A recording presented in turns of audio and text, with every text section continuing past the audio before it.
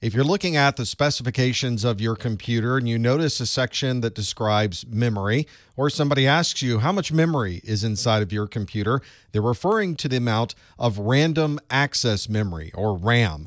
We're not describing the size of an SSD or the capacity of a hard drive. We're referring to the components inside of your computer where all of the transactions are taking place. When you're using the programs and the data on your computer, they're moved off of your SSD or your hard drive and they're put into RAM so that you can perform calculations on that information and then store that information back on the SSD or the hard drive when you're finished. Your desktop computer or your laptop will have slots where you can install the random access memory modules. The different motherboards may have different types of slots, but it makes it very easy to add, remove, or upgrade the memory that's in your system. The process of moving information in and out of memory is happening all the time inside of your computer, so the faster memory you have, the faster the overall performance will be of your computer. Every motherboard will be a bit different on how fast these transfers can occur in and out of memory. So check the documentation of your computer to see exactly how fast you can expect your memory to run. The type of physical package that installs into those slots on your motherboard is a DIMM. This is a dual inline memory module. It's called a dual inline memory module because this memory module has a series of contacts on one side of this module. It has another set of contacts on the other side of the module, and those two contacts are different on each side of that memory module. These dual inline memory modules have a 64-bit data width, so we're able to transfer data from these memory modules in chunks of 64 bits at a time. The memory that's inside of a laptop is probably a smaller version of the DIMM. This is the small outline dual inline memory module, and it's about half the width of a standard DIMM that you would find in a desktop computer. You can find the DIMMs and the so-dimms available in DDR2, DDR3, and DDR4 flavors of SD-RAM. We'll explain what all of those are later on in this video.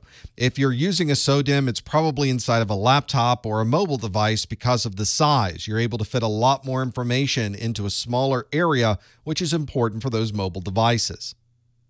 Here's a good size comparison of these two. The DIMM is the larger memory module that you would find in a desktop computer, and the so-dimm you can see is about half the size, and you would find that in laptops and other mobile devices.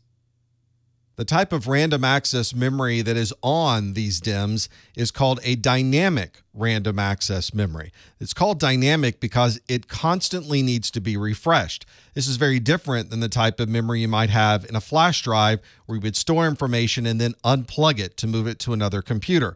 That flash drive doesn't need to be constantly refreshed to maintain that information. But the memory that we use inside of our computers is a much faster memory, and it requires this constant refreshing to be able to maintain the data that's on those DIMMs. If you were to power off your computer and no longer able to refresh that memory, everything that was inside of those DIMM modules would soon disappear. The use of the word random inside dynamic random access memory is because we can access anything in that memory at any place at any time. This is very different than how we used to access information on a magnetic tape, where you'd have to wind through the tape to get to the section that you need to read. With dynamic RAM, you can simply specify an address, grab that information, and then be able to access that data. The type of dynamic random access memory that you would find on today's computers is a type called synchronous dynamic random access memory. It's synchronous because it is synchronized with the common system clock of your computer. The standard flow of communication based on these clock cycles allows the system to queue things up in a very standard format. This is different than earlier types of dynamic random access memory where there was no synchronization. But in today's desktops and laptop computers, all of the memory that we're going to be using will be synchronous DRAM. Here's the way that we're able to use these clock cycles to be able to pull information off of this memory. In a single data rate memory, or SDR, we have a single clock cycle. You can see the up and down wave of the clock cycle, and there's a number of clock cycles listed on this diagram. And through each single clock cycle with the single data rate memory, we can pull 1 bit of data, which means if we have 1, 2, 3, 4, 5, and 6 different clock cycles, then we can pull 6 different pieces of data. With dual data rate memory, we still have the same clock cycle. Things haven't changed as far as the clock going up and down and having those 6 different clock cycles.